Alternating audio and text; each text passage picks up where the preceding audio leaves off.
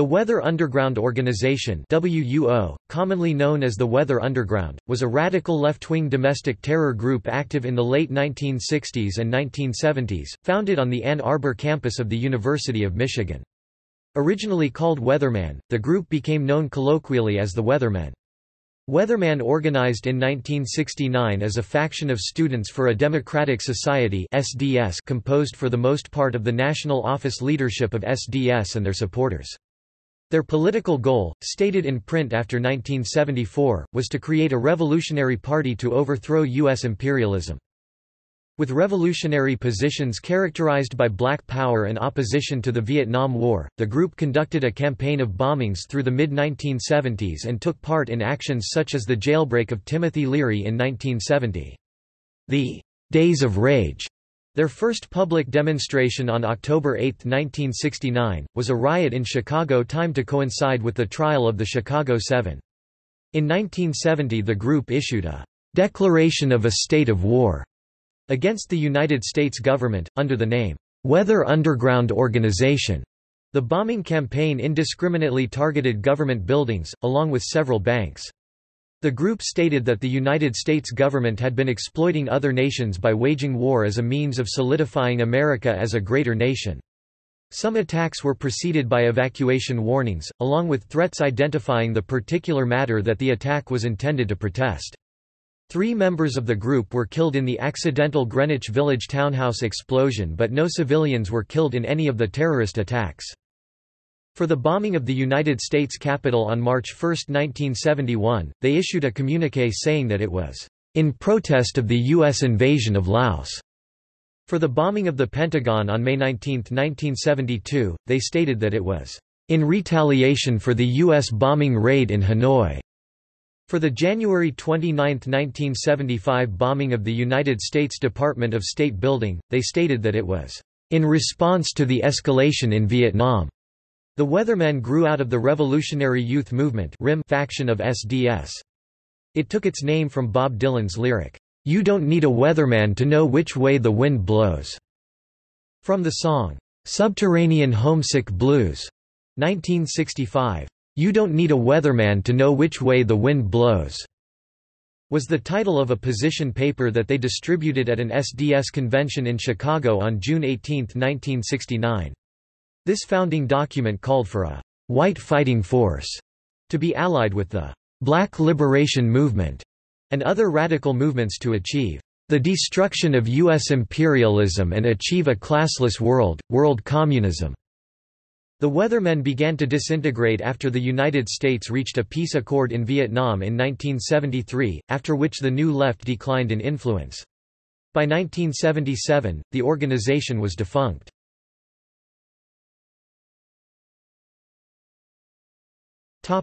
Background and formation.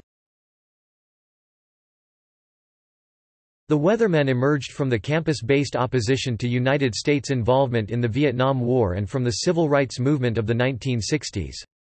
One of the factors that contributed to the radicalization of SDS members was the Economic Research and Action Project that the SDS undertook in northern urban neighborhoods from 1963 to 1968.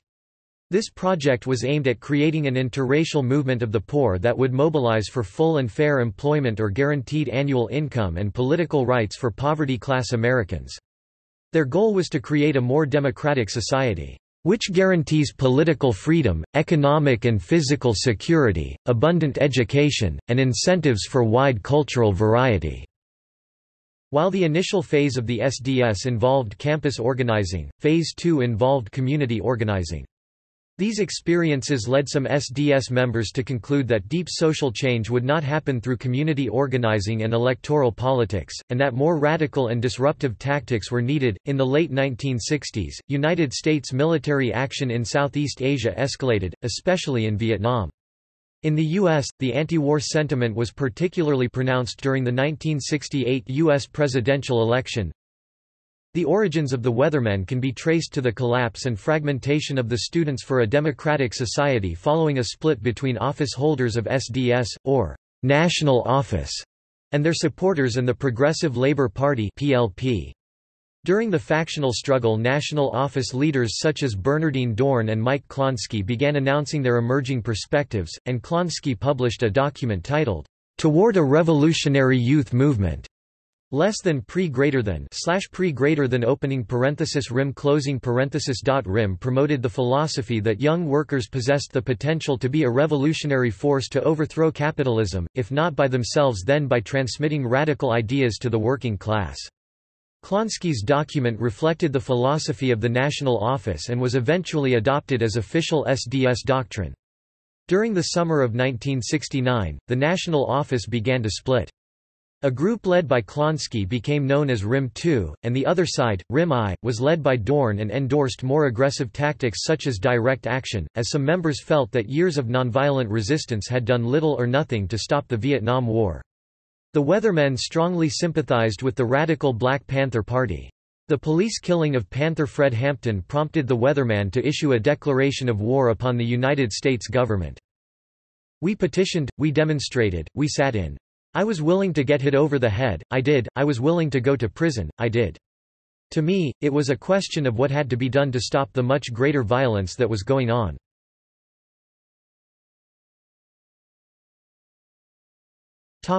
SDS Convention, June 1969. At an SDS convention in Chicago on June 18, 1969, the national office attempted to persuade unaffiliated delegates not to endorse a takeover of SDS by Progressive Labor, who had packed the convention with their supporters. At the beginning of the convention, two position papers were passed out by the national office leadership, one a revised statement of Klonsky's Rim Manifesto, the other called, "You Don't Need a Weatherman to Know Which Way the Wind Blows." The latter document outlined the position of the group that would become the Weathermen.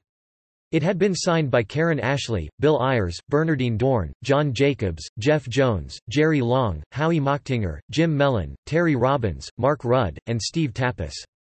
The document called for creating a clandestine revolutionary party. "The most important task for us toward making the revolution, and the work our collectives should engage in, is the creation of a mass revolutionary movement, without which a clandestine revolutionary party will be impossible. A revolutionary mass movement is different from the traditional revisionist mass base of sympathizers. Rather, it is akin to the Red Guard in China, based on the full participation and involvement of masses of people in the practice of making revolution, a movement with a full willingness to participate in the violent and illegal struggle."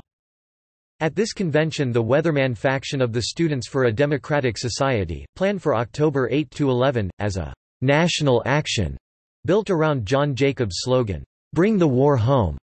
The national action grew out of a resolution drafted by Jacobs and introduced at the October 1968 SDS National Council meeting in Boulder, Colorado.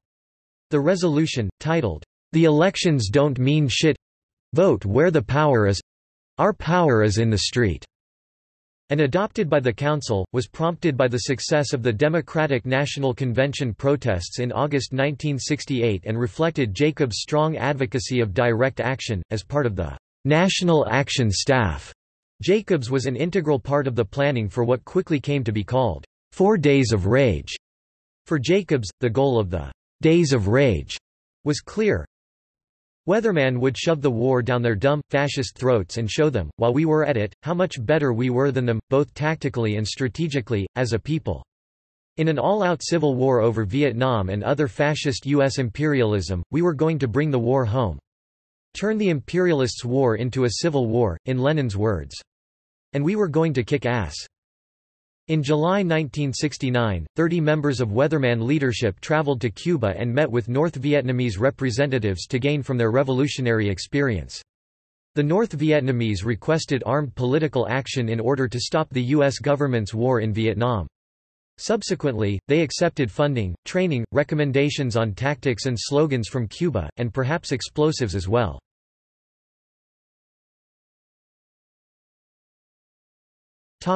SDS Convention, December 1969.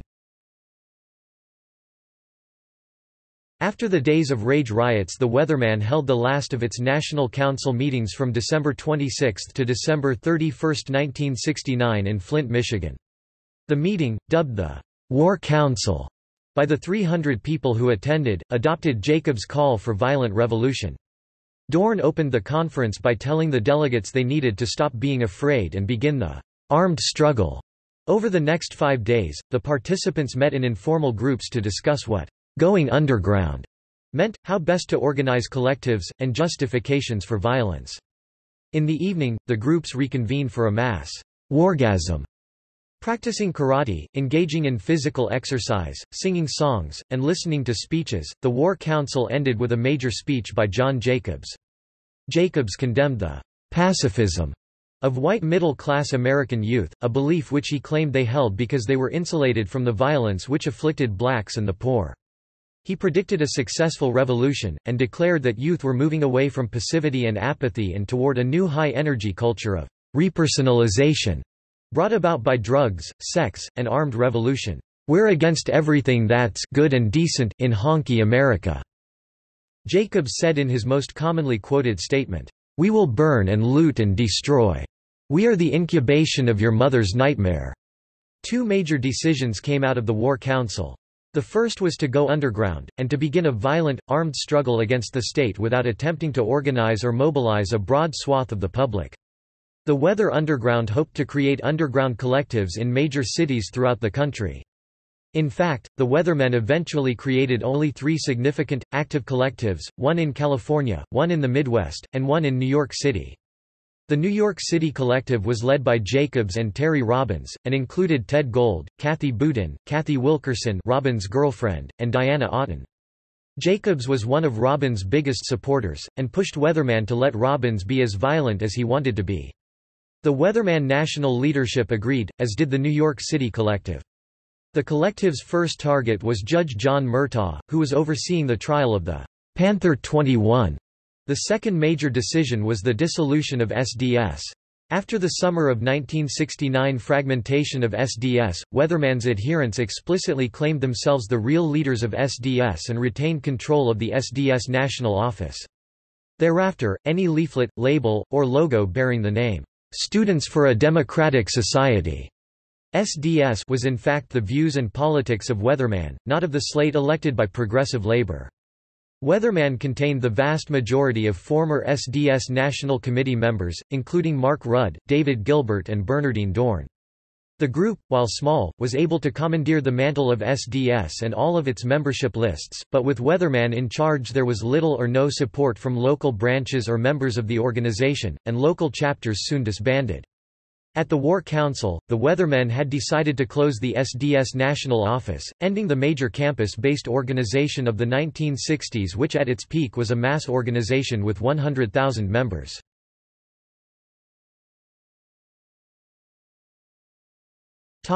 Ideology.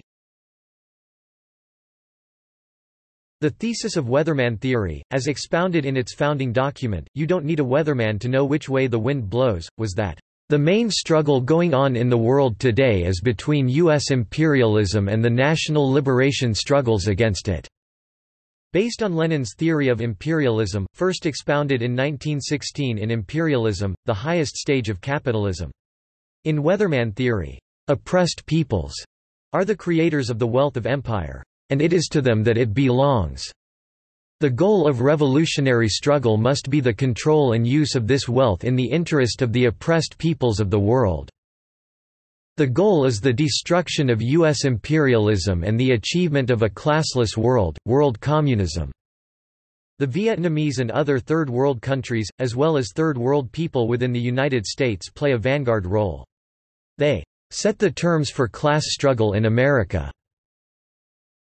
The role of the revolutionary youth movement is to build a centralized organization of revolutionaries, a Marxist-Leninist party, supported by a mass revolutionary movement to support international liberation movements and open another battlefield of the revolution. The theoretical basis of the revolutionary youth movement was an insight that most of the American population, including both students and the supposed middle class, comprised, due to their relationship to the instruments of production, the working class. Thus the organizational basis of the SDS, which had begun in the elite colleges and had been extended to public institutions as the organization grew, could be extended to youth as a whole, including students, those serving in the military, and the unemployed.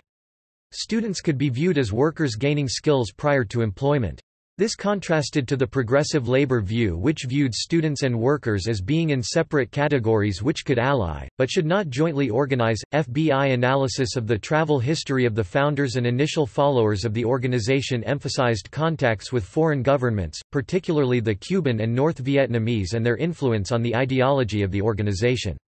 Participation in the Venceremos Brigade, a program which involved U.S. students volunteering to work in the sugar harvest in Cuba, is highlighted as a common factor in the background of the founders of the Weather Underground, with China a secondary influence. This experience was cited by both Kathy Boudin and Bernardine Dorn as a major influence on their political development. Terry Robbins took the organization's name from the lyrics of the Bob Dylan song, Subterranean Homesick Blues, which featured the lyrics, "You don't need a weatherman to know which way the wind blows." The lyrics had been quoted at the bottom of an influential essay in the SDS newspaper, New Left Notes. By using this title, the Weathermen meant, partially, to appeal to the segment of U.S. youth inspired to action for social justice by Dylan's songs. The Weatherman group had long held that militancy was becoming more important than nonviolent forms of anti-war action, and that university campus-based demonstrations needed to be punctuated with more dramatic actions, which had the potential to interfere with the U.S. military and internal security apparatus. The belief was that these types of urban guerrilla actions would act as a catalyst for the coming revolution. Many international events indeed seemed to support the Weathermen's overall assertion that worldwide revolution was imminent, such as the tumultuous Cultural Revolution in China, the 1968 student revolts in France, Mexico City and elsewhere, the Prague Spring, the Northern Ireland Civil Rights Association, the emergence of the Tupamaros organization in Uruguay, the emergence of the Guinea-Bissauan Revolution and similar Marxist-led independence movements throughout Africa, and within the United States, the prominence of the Black Panther Party, together with a series of ghetto rebellions throughout poor black neighborhoods across the country. We felt that doing nothing in a period of repressive violence is itself a form of violence. That's really the part that I think is the hardest for people to understand. If you sit in your house, live your white life and go to your white job, and allow the country that you live in to murder people and to commit genocide, and you sit there and you don't do anything about it, that's violence. The Weathermen were outspoken critics of the concepts that later came to be known as white privilege, described as white skin privilege, and identity politics. As the civil disorder in poor black neighborhoods intensified in the early 1970s, Bernardine Dorn said, "White youth must choose sides now. They must either fight on the side of the oppressed, or be on the side of the oppressor."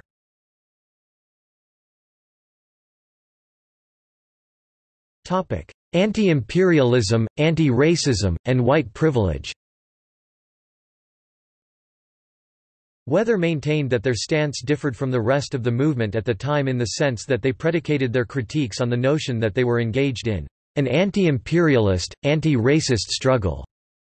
Weather put the international proletariat at the center of their political theory. Weather warned that other political theories, including those addressing class interests or youth interests, were bound to lead in a racist and chauvinist direction. Weather denounced other political theories of the time as objectively racist if they did not side with the international proletariat. Such political theories, they argued, needed to be smashed. Members of Weather further contended that efforts at organizing whites against their own perceived oppression were attempts by whites to carve out even more privilege than they already derive from the imperialist nexus. Weather's political theory sought to make every struggle an anti-imperialist, anti-racist struggle. Out of this premise came their interrogation of critical concepts that would later be known as white privilege. As historian Dan Berger writes, Weather raised the question, "What does it mean to be a white person opposing racism and imperialism?"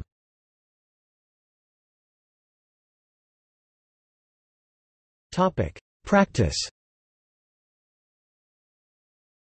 Shortly after its formation as an independent group, Weatherman created a central committee, the Weather Bureau, which assigned its cadres to a series of collectives in major cities. These cities included New York, Boston, Seattle, Philadelphia, Cincinnati, Buffalo, and Chicago, the home of the SDS head office. The collectives set up under the Weather Bureau drew their design from Che Guevara's FOCO theory, which focused on the building of small, semi-autonomous cells guided by a central leadership, to try to turn their members into hardened revolutionaries and to promote solidarity and cohesion. Members of collectives engaged in intensive criticism sessions which attempted to reconcile their prior and current activities to Weathermen doctrine. These criticism self-criticism sessions, also called CSC or weather fries, were the most distressing part of life in the collective. Derived from Maoist techniques, it was intended to root out racist, individualist and chauvinist tendencies within group members. At its most intense, members would be berated for up to a dozen or more hours non-stop about their flaws. It was intended to make group members believe that they were, deep down, white supremacists by subjecting them to constant criticism to break them down. The sessions were used to ridicule and bully those who didn't agree with the party line and force them into acceptance. However, the sessions were also successful at purging potential informants from the Weathermen's ranks, making them crucial to the Weathermen's survival as an underground organization. The Weathermen were also determined to destroy bourgeois individualism amongst members that would potentially interfere with their commitment to both the Weathermen and the goal of revolution. Personal property was either renounced or given to the collective, with income being used to purchase the needs of the group and members enduring Spartan living conditions. Conventional comforts were forbidden and the leadership was exalted, giving them immense power over their subordinates. In some collectives, the leadership could even dictate personal decisions such as where one went. Martial arts were practiced and occasional direct actions were engaged in. Critical of monogamy, they launched a smash monogamy campaign, in which couples whose affection was deemed unacceptably possessive, counter-revolutionary or even selfish were to be split apart. Collectives underwent forced rotation of sex partners, including allegations that some male leaders rotated women between collectives in order to sleep with them and in some cases engaged in sexual orgies.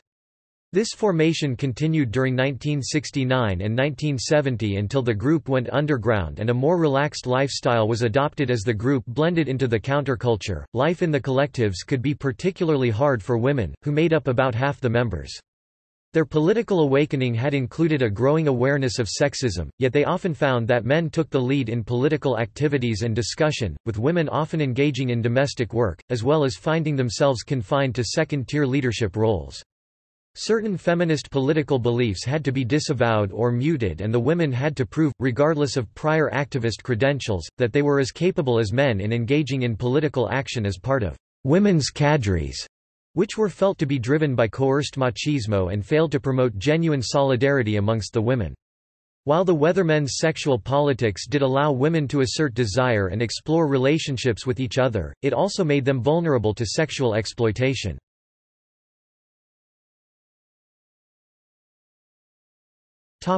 Recruitment. Weather used various means by which to recruit new members and set into motion a nationwide revolt against the government. Weather members aimed to mobilize people into action against the established leaders of the nation and the patterns of injustice which existed in America and abroad due to America's presence overseas. They also aimed to convince people to resist reliance upon their given privilege and to rebel and take arms if necessary. According to Weatherman, if people tolerated the unjust actions of the state, they became complicit in those actions. In the manifesto compiled by Bill Ayers, Bernardine Dorn, Jeff Jones, and Celia Sojourn, entitled, "Prairie Fire: The Politics of Revolutionary Anti-Imperialism," Weatherman explained that their intention was to encourage the people and provoke leaps in confidence and consciousness in an attempt to stir the imagination, organize the masses, and join in the people's day-to-day struggles in every way possible. In the year 1960, over a third of America's population was under 18 years of age. The number of young citizens set the stage for a widespread revolt against perceived structures of racism, sexism, and classism, the violence of the Vietnam War and America's interventions abroad. At college campuses throughout the country, anger against the establishment's practices prompted both peaceful and violent protest.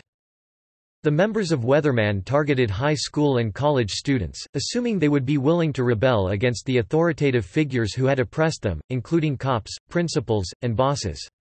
Weather aimed to develop roots within the class struggle, targeting white working-class youths.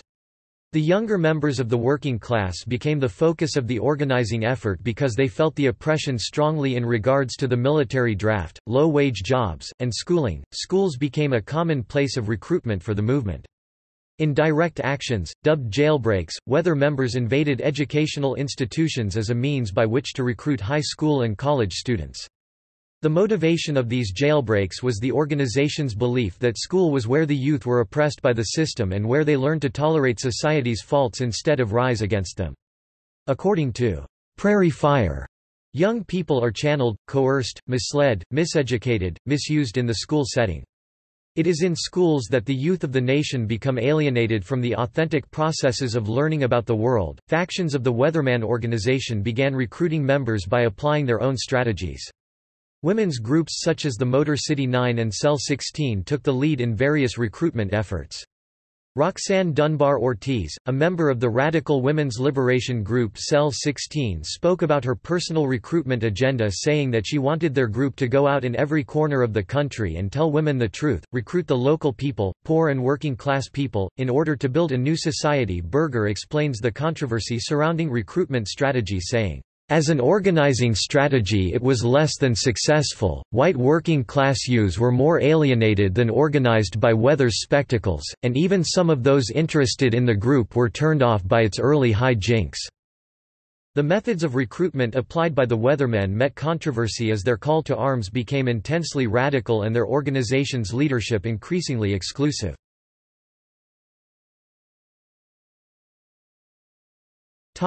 Armed propaganda. In 2006, Dan Berger, writer, activist, and longtime anti-racism organizer, states that following their initial set of bombings, which resulted in the Greenwich Village townhouse explosion, the organization adopted a new paradigm of direct action set forth in the communiqué New Morning, Changing Weather, which abjured attacks on people. The shift in the organization's outlook was in good part due to the 1970 death of weatherman Terry Robbins, Diana Oughton and Ted Gold, all graduate students, in the Greenwich Village townhouse explosion. Terry Robbins was renowned among the organization members for his radicalism and belief in violence as effective action. According to Dan Berger, a relatively sophisticated program of armed propaganda was adopted. This consisted of a series of bombings of government and corporate targets in retaliation for specific imperialist and oppressive acts. Small, well-constructed time bombs were used, generally in vents in restrooms, which exploded at times the spaces were empty. Timely warnings were made and communiques issued explaining the reason for the actions.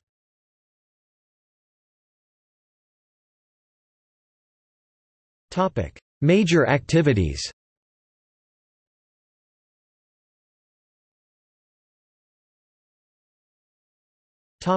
Haymarket Police Memorial bombing.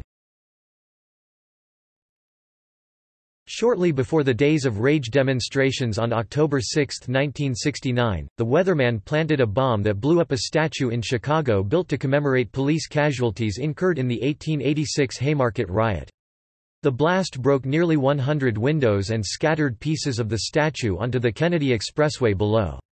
The statue was rebuilt and unveiled on May 4, 1970, coincidentally, the same day as the Kent State Massacre, only to be blown up by the Weathermen a second time on October 6, 1970.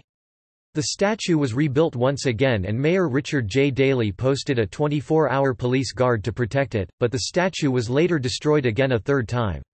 The monument was rebuilt and is located at Chicago Police Headquarters.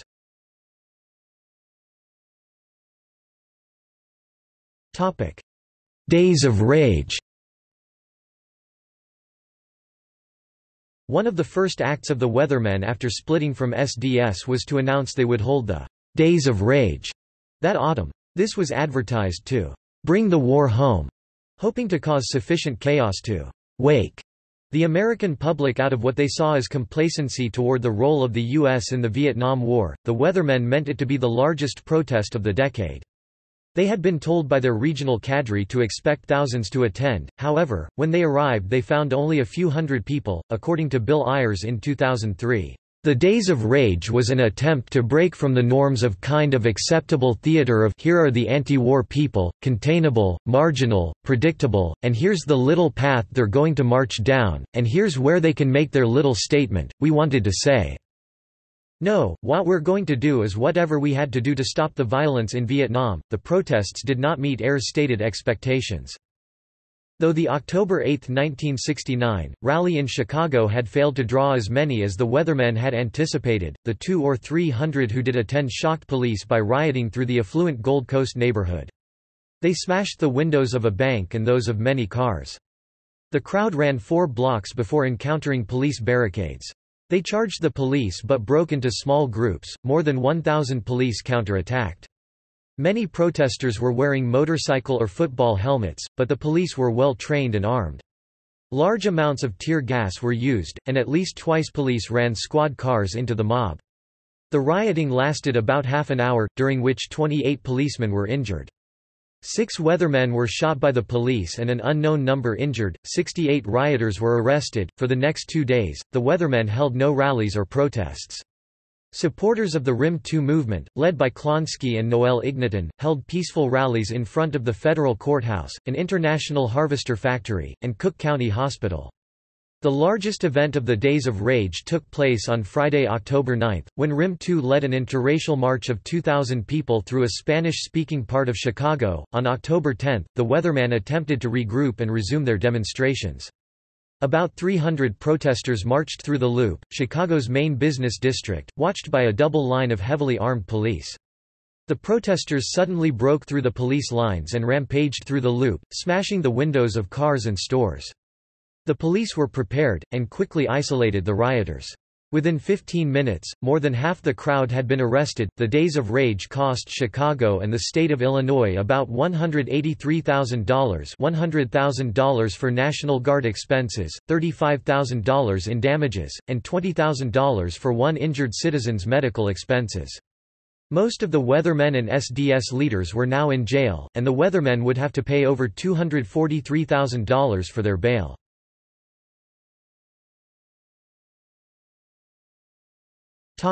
Flint War Council.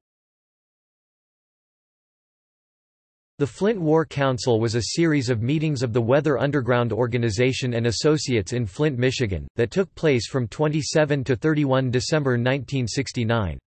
During these meetings, the decisions were made for the Weather Underground Organization to go underground and to engage in guerrilla warfare against the U.S. government. This decision was made in response to increased pressure from law enforcement, and a belief that underground guerrilla warfare was the best way to combat the U.S. government. During a closed-door meeting of the Weather Underground's leadership, the decision was also taken to abolish students for a democratic society. This decision reflected the splintering of SDS into hostile rival factions.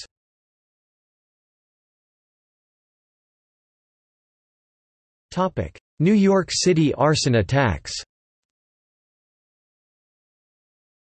On February 21, 1970, at around 4:30 a.m., 3 gasoline-filled Molotov cocktails exploded in front of the home of New York Supreme Court Justice John M. Murtaugh, who was presiding over the pretrial hearings of the so-called Panther 21 members of the Black Panther Party over a plot to bomb New York landmarks and department stores. Justice Murtaugh and his family were unharmed, but 2 panes of a front window were shattered, an overhanging wooden eave was scorched, and the paint on a car in the garage was charred. "Free the Panther 21" and "Viet Cong have won" were written in large red letters on the sidewalk in front of the judge's house at 529 West 217th Street in the Inwood neighborhood of Manhattan. The judge's house had been under hourly police surveillance, and an unidentified woman called the police a few minutes before the explosions to report several prowlers there, which resulted in a police car being sent immediately to the scene. In the preceding hours, Molotov cocktails had been thrown at the second floor of Columbia University's International Law Library at 434 West 116th Street and at a police car parked across the street from the Charles Street Police Station in the West Village in Manhattan, and at Army and Navy recruiting booths on Nostrand Avenue on the eastern fringe of the Brooklyn College campus in Brooklyn, causing no or minimal damage in incidents of unknown relation to that at Judge Murtaugh's home, according to the December 6, 1970, New Morning Changing Weather Weather Underground communique signed by Bernardine Dorn, and Kathy Wilkerson's 2007 memoir, The Fire Bombing of Judge Murtaugh's Home, in solidarity with the Panther 21, was carried out by 4 members of the New York cell that was devastated 2 weeks later by the March 6, 1970 townhouse explosion.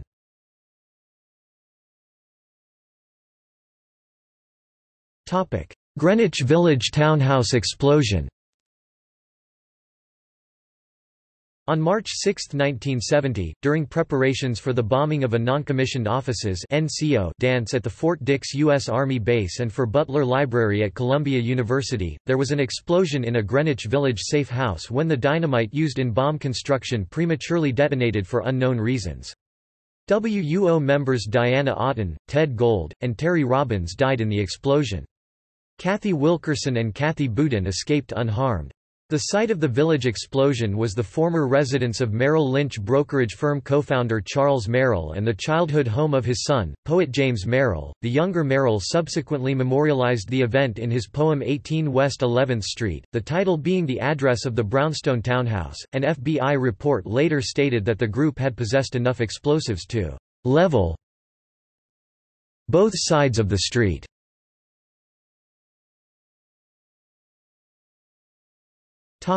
Underground strategy change. After the Greenwich Village townhouse explosion, per the December 1969 Flint War Council decisions, the group was now well underground, and began to refer to themselves as the Weather Underground Organization. At this juncture, WUO shrank considerably, becoming even fewer than they had been when first formed. The group was devastated by the loss of their friends, and in late April 1970, members of the Weathermen met in California to discuss what had happened in New York and the future of the organization. The group decided to reevaluate their strategy, particularly regarding their initial belief in the acceptability of human casualties, and rejected such tactics as kidnapping and assassinations. In 2003, Weather Underground members stated in interviews that they wanted to convince the American public that the United States was truly responsible for the calamity in Vietnam. The group began striking at night, bombing empty offices, with warnings always issued in advance to ensure a safe evacuation. According to David Gilbert, who took part in the 1981 Brinks robbery that killed 2 police officers and a Brinks guard, and was jailed for murder, "Their goal was to not hurt any people, and a lot of work went into that. But we wanted to pick targets that showed to the public who was responsible for what was really going on." After the Greenwich Village explosion, in a review of the documentary film The Weather Underground 2002, a Guardian journalist restated the film's contention that no one was killed by WUO bombs. "We were very careful from the moment of the townhouse on to be sure we weren't going to hurt anybody, and we never did hurt anybody. Whenever we put a bomb in a public space, we had figured out all kinds of ways to put checks and balances on the thing and also to get people away from it, and we were remarkably successful."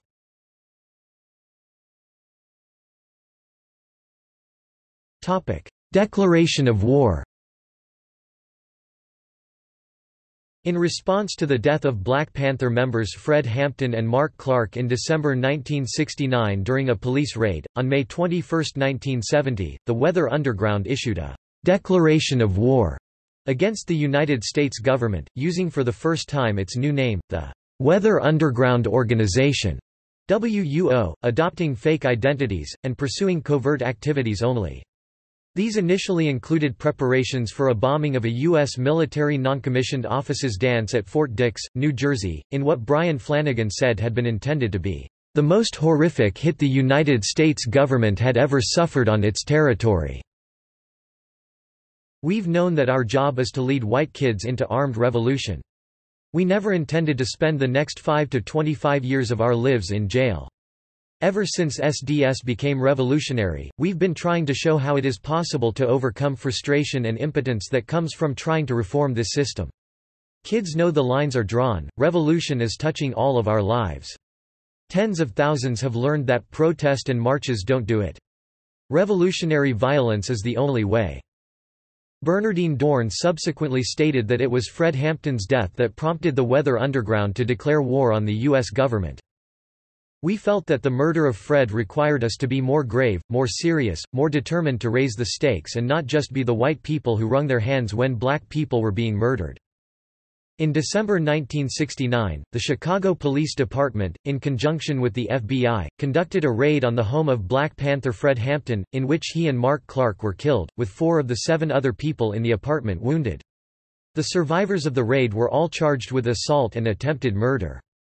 The police claimed they shot in self-defense, although a controversy arose when the Panthers, other activists and a Chicago newspaper reporter presented visual evidence, as well as the testimony of an FBI ballistics expert, showing that the sleeping Panthers were not resisting arrest and fired only 1 shot, as opposed to the more than 100 the police fired into the apartment. The charges were later dropped, and the families of the dead won a $1.8 million settlement from the government. It was discovered in 1971 that Hampton had been targeted by the FBI's COINTELPRO. True to Dorn's words, this single event, in the continuing string of public killings of black leaders of any political stripe, was the trigger that pushed a large number of weathermen and other students who had just attended the last SDS National Convention months earlier to go underground and develop its logistical support network nationally. On May 21, 1970, a communiqué from the Weather Underground was issued promising to attack a "symbol or institution of American injustice" within 2 weeks. The communiqué included taunts towards the FBI, daring them to try to find the group, whose members were spread throughout the United States. Many leftist organizations showed curiosity in the communiqué, and waited to see if the act would in fact occur. However, 2 weeks would pass without any occurrence. Then on June 9, 1970, their first publicly acknowledged bombing occurred at a New York City police station, saying it was, "in outraged response to the assassination of the Soledad brother George Jackson," who had recently been killed by prison guards in an escape attempt. The FBI placed the Weather Underground organization on the 10 most wanted list by the end of 1970.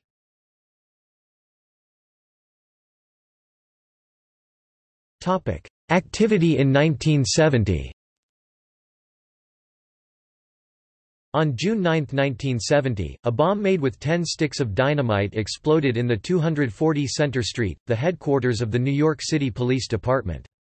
The explosion was preceded by a warning about 6 minutes prior to the detonation and was followed by a WUO claim of responsibility. On July 23, 1970, a Detroit federal grand jury indicted 13 Weathermen members in a national bombing conspiracy, along with several unnamed co-conspirators. 10 of the 13 already had outstanding federal warrants. In September 1970, the group accepted a $20,000 payment from the largest international psychedelic drug distribution organization, called the Brotherhood of Eternal Love, to break LSD advocate Timothy Leary out of a California prison in San Luis Obispo, north of Santa Barbara, California, and transport him and his wife to Algeria, where Leary joined Eldridge Cleaver. Rumors also circulated that the funds were donated by an internationally known female folk singer in Los Angeles or by Elephant's Memory, which was John Lennon's backup band in New York City and was a factor with the attempted deportation of Lennon, who had donated bail money for radical groups. In October 1970, Bernardine Dorn was put on the FBI's 10 most wanted list.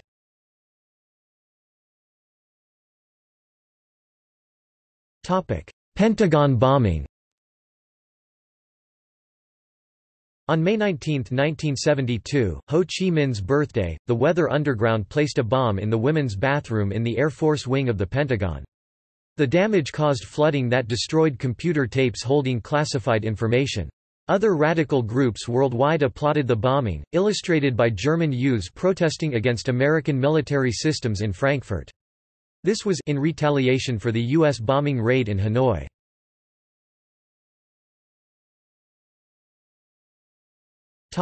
Withdrawal of charges. In 1973, the government requested dropping charges against most of the WUO members. The request cited a recent decision by the Supreme Court of the United States that barred electronic surveillance without a court order. This Supreme Court decision would hamper any prosecution of the WUO cases. In addition, the government did not want to reveal foreign intelligence secrets that a trial would require. Bernardine Dorn was removed from the FBI's 10 most wanted list on 7 December 1973. As with the earlier federal grand juries that subpoenaed Leslie Bacon and Stu Albert in the U.S. Capitol bombing case, these investigations were known as fishing expeditions, with the evidence gathered through black bag Jobs including illegal mail openings that involved the FBI and United States Postal Service, burglaries by FBI field offices, and electronic surveillance by the Central Intelligence Agency against the support network, friends, and family members of the Weather Underground as part of Nixon's COINTELPRO apparatus. These grand juries caused Sylvia Jane Brown, Robert Gelbhard, and future members of the Seattle Weather Collective to be subpoenaed in Seattle and Portland for the investigation of one of the first and last captured WUO members. 4 months afterwards the cases were dismissed. The decisions in these cases led directly to the subsequent resignation of FBI Director, L. Patrick Gray, and the federal indictments of W. Mark Felt or Deep Throat, and Edwin Miller, and which, earlier, was the factor leading to the removal of federal Most Wanted status against members of the Weather Underground leadership in 1973.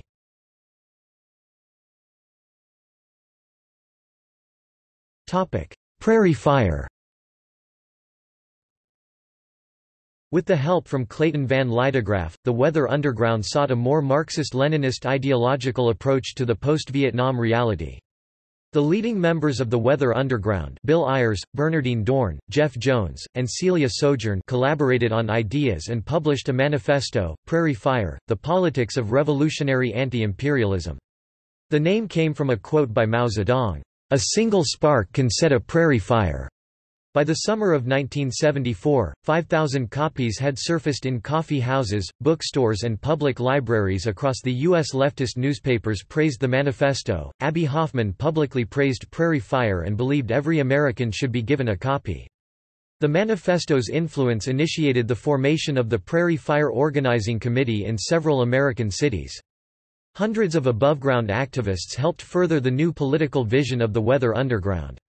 Essentially, after the 1969 failure of the Days of Rage to involve thousands of youth in massive street fighting, Weather renounced most of the left and decided to operate as an isolated underground group. Prairie Fire urged people to never dissociate mass struggle from revolutionary violence. To do so, asserted Weather, was to do the state's work. Just as in 1969–1970, Weather still refused to renounce revolutionary violence, for to leave people unprepared to fight the state is to seriously mislead them about the inevitable nature of what lies ahead. However, the decision to build only an underground group caused the Weather Underground to lose sight of its commitment to mass struggle and made future alliances with the mass movement difficult and tenuous. By 1974, Weather had recognized this shortcoming and in Prairie Fire detailed a different strategy for the 1970s which demanded both mass and clandestine organizations. The role of the clandestine organization would be to build the consciousness of action and prepare the way for the development of a people's militia. Concurrently, the role of the mass movement, i.e., above-ground Prairie Fire Collective, would include support for, and encouragement of, armed action. Such an alliance would, according to Weather, help create the sea for the guerrillas to swim in. According to Bill Ayers, in the late 1970s, the Weatherman Group further split into two factions: the May 19th Communist Organization and the Prairie Fire Collective, with Bernardine Dorn and Bill Ayers in the latter. The Prairie Fire Collective favored coming out of hiding and establishing an above-ground revolutionary mass movement. With most WUO members facing the limited criminal charges, most charges had been dropped by the government in 1973 against them, creating an above-ground organization was more feasible. The May 19th Communist Organization continued in hiding as the clandestine organization. A decisive factor in Dorn's coming out of hiding were her concerns about her children. The Prairie Fire Collective faction started to surrender to the authorities from the late 1970s to the early 1980s. The remaining Weather Underground members continued to attack U.S. institutions.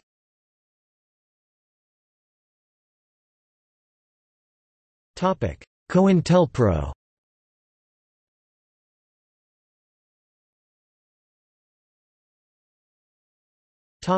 Event.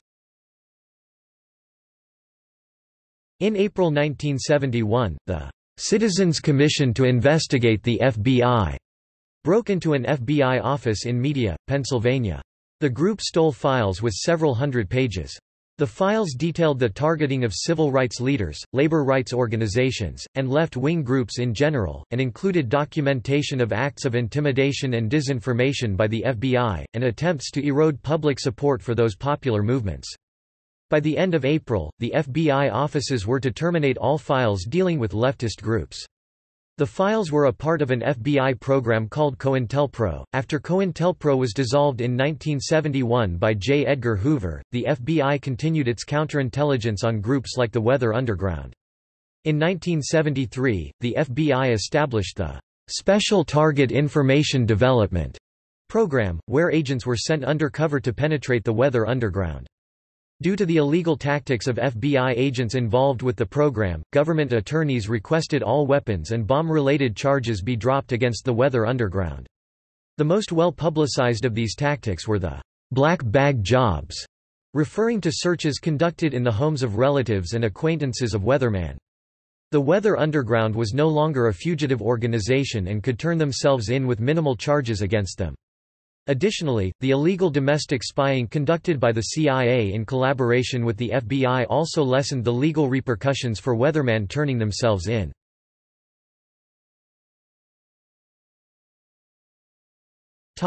Investigation and trial.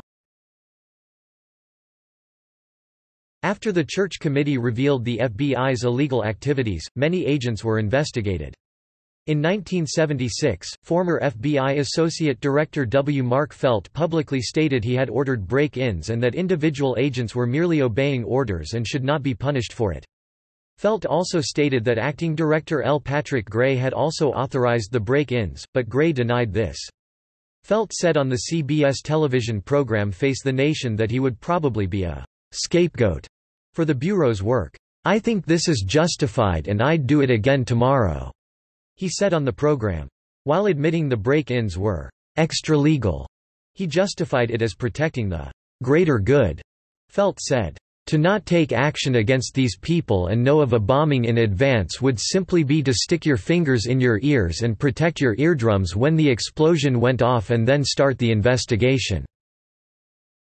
The Attorney General in the new Carter administration, Griffin B. Bell, investigated, and on April 10, 1978, a federal grand jury charged Felt, Edward S. Miller, and Gray with conspiracy to violate the constitutional rights of American citizens by searching their homes without warrants.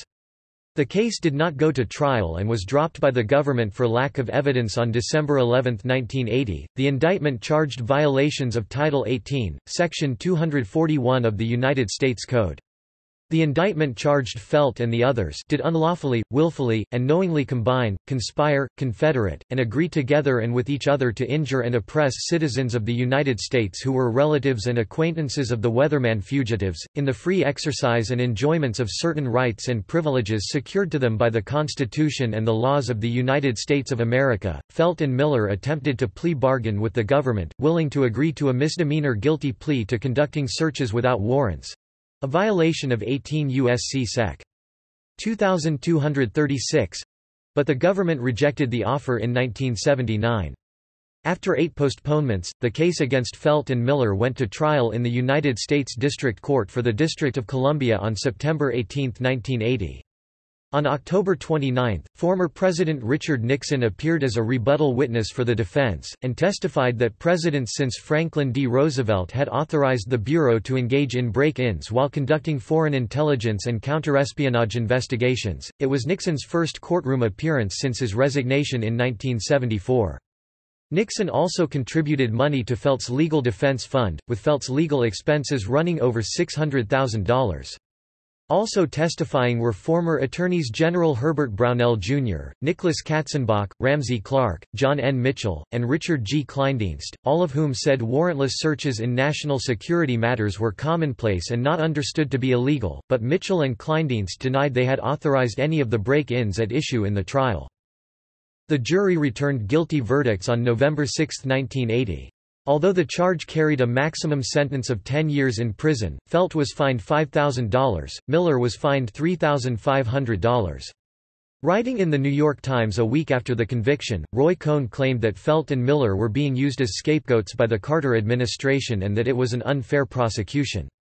Cohn wrote it was the final dirty trick, and that there had been no personal motive to their actions. The Times saluted the convictions, saying that it showed, "The case has established that zeal is no excuse for violating the Constitution." Felt and Miller appealed the verdict, and they were later pardoned by Ronald Reagan.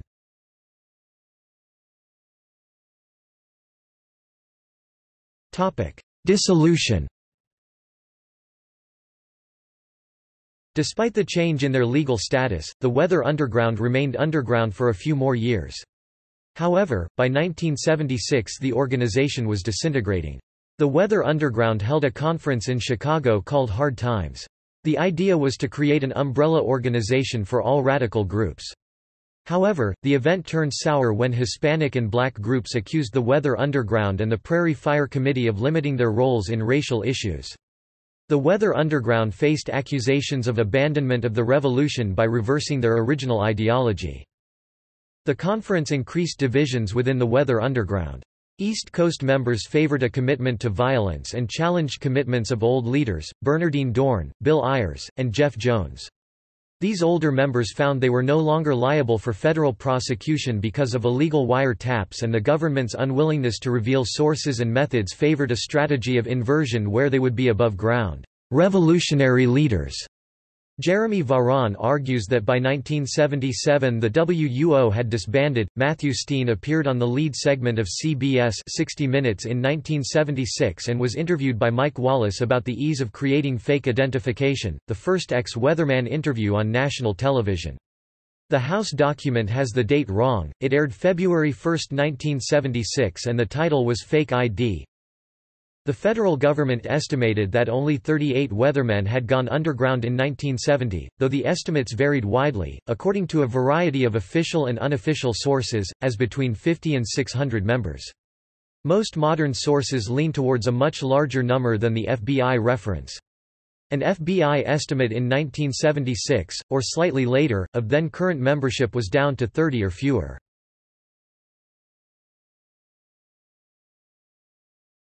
Plottabom Office of California Senator. In November 1977 5 WUO members were arrested on conspiracy to bomb the office of California State Senator John Briggs. It was later revealed that the Revolutionary Committee and PFOC had been infiltrated by the FBI for almost 6 years. FBI agents Richard J. Gianotti and William D. Reagan lost their cover in November when federal judges needed their testimony to issue warrants for the arrest of Clayton Van Lydegraf and 4 weather people. The arrests were the results of the infiltration. WUO members Judith Bissell, Thomas Justison, Leslie Mullen, and Mark Curtis pleaded guilty, while Clayton Van Lydegraf, who helped write the 1974 Prairie Fire Manifesto, went to trial. Within 2 years, many members turned themselves in after taking advantage of President Jimmy Carter's amnesty for draft dodgers. Mark Rudd turned himself in to authorities on January 20, 1978. Rudd was fined $4,000 and received 2 years probation. Bernardine Dohrn and Bill Ayers turned themselves in on December 3, 1980, in New York, with substantial media coverage. Charges were dropped for Ayers. Dohrn received 3 years probation and a $15,000 fine.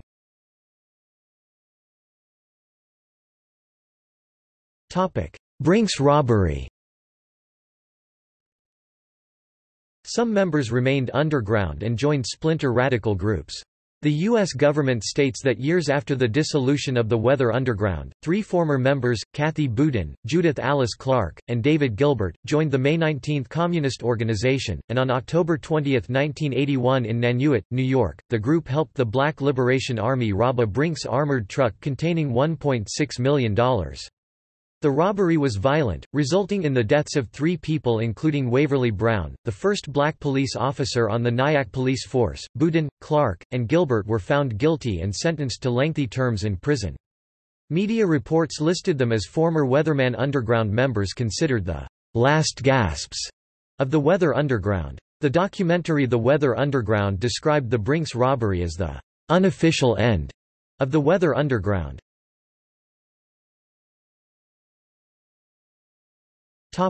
May 19 Communist Organization.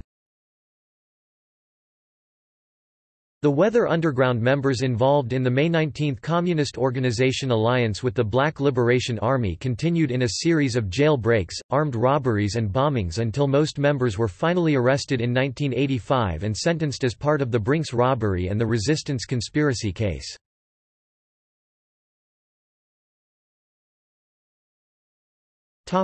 Coalitions with non-WUO members. Throughout the underground years, the Weather Underground members worked closely with their counterparts in other organizations, including Jane Alpert, to bring attention their further actions to the press. She helped Weatherman pursue their main goal of overthrowing the U.S. government through her writings.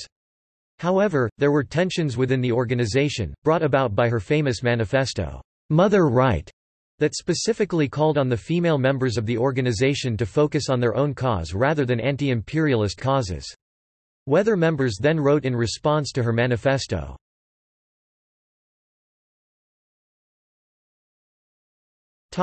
Legacy. Widely known members of the Weather Underground include Kathy Boudin, Linda Sue Evans, Brian Flanagan, David Gilbert, Ted Gold, Naomi Jaffe, Jeff Jones, Joe Kelly, Diana Otten, Eleanor Raskin, Terry Robbins, Mark Rudd, Matthew Steen, Susan Stern, Laura Whitehorn, Kathy Wilkerson, and the still married couple Bernardine Dorn and Bill Ayers. Most former weathermen have successfully reintegrated into mainstream society, without necessarily repudiating their original intent. The Weather Underground was referred to in its own time and afterwards as a terrorist group by articles in The New York Times, United Press International, and Time. The group also fell under the auspices of the FBI New York City Police Anti-Terrorist Task Force, a forerunner of the FBI's Joint Terrorism Task Forces. The FBI, in a 2004 news story titled, "Bite Out of History," published on its website, refers to the organization as having been a domestic terrorist group. That is no longer an active concern.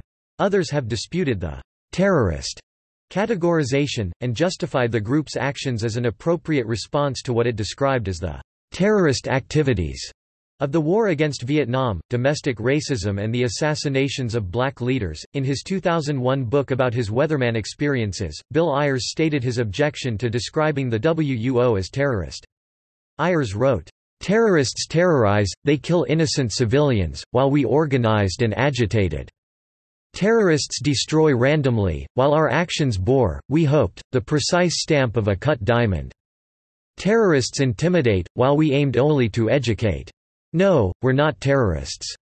Dan Berger, in his book about the Weatherman, Outlaws in America, asserts that the group purposefully and successfully avoided injuring anyone. Its war against property by definition means that the WUO was not a terrorist organization. The late 1960s and early 1970s were tumultuous times, with the FBI attributing 1,500 bombings in just 1972 to civil unrest by radical groups. The Weather Underground would claim responsibility for a total of about 24 bombings. The observation that Weather Underground never attacked or harmed people, and only targeted property, is criticized by some who point to the bombs which caused the Greenwich Village townhouse explosion, which could have been used to harm people if they hadn't exploded prematurely.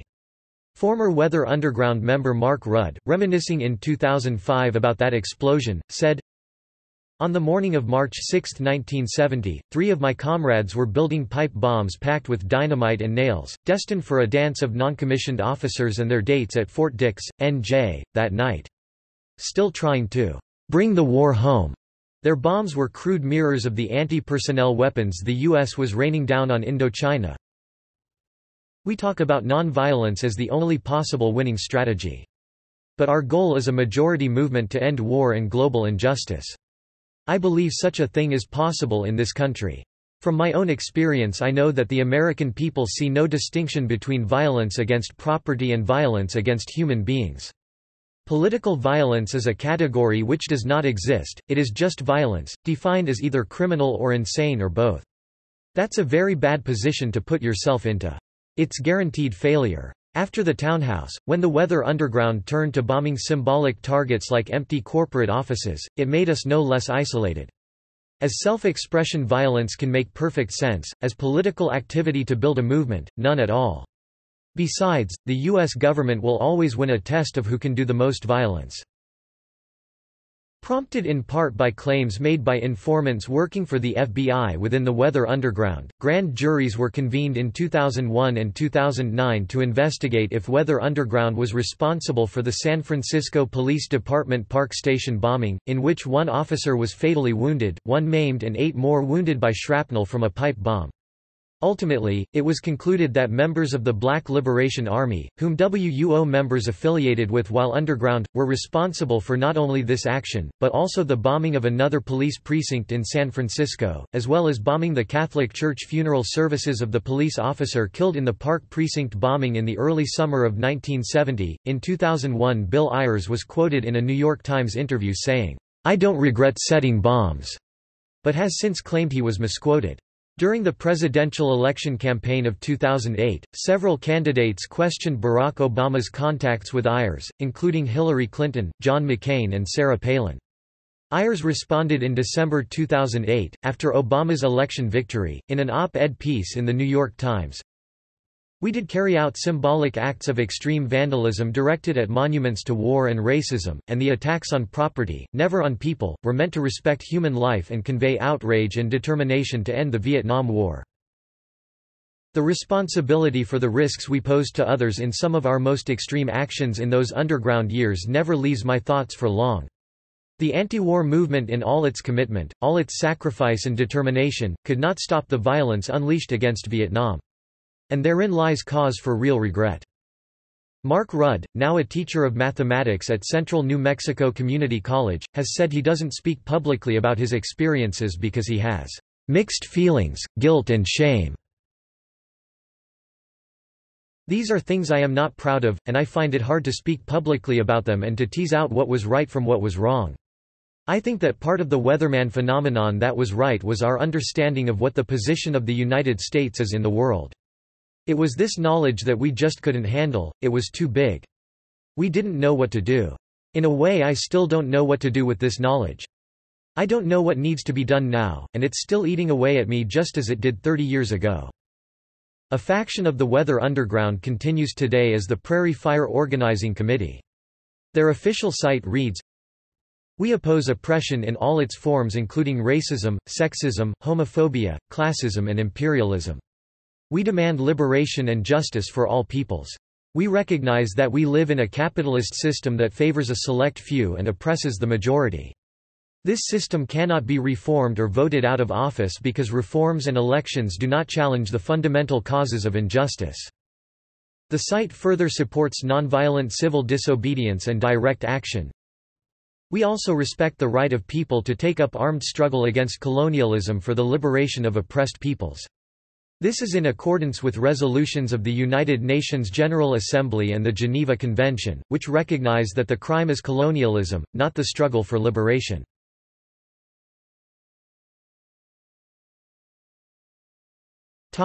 See also: List of weather collectives, List of weatherman actions, List of weatherman members, May 19 Communist Organization, Osawatomie periodical, Resistance Conspiracy Case, Underground 1976 film, documentary, The Weather Underground 2002 film, nominated for 2003 Academy Award for Best Documentary Feature, Antifa_United_ States General, Domestic terrorism in the United States, List of incidents of political violence in Washington, D.C. Weather Underground, a corporate weather service, subsidiary of the Weather Company, and unrelated to the militant student organization. The name dates from the service's founding as an offshoot of the Weather Database of the University of Michigan, where the original Weather Underground was also founded.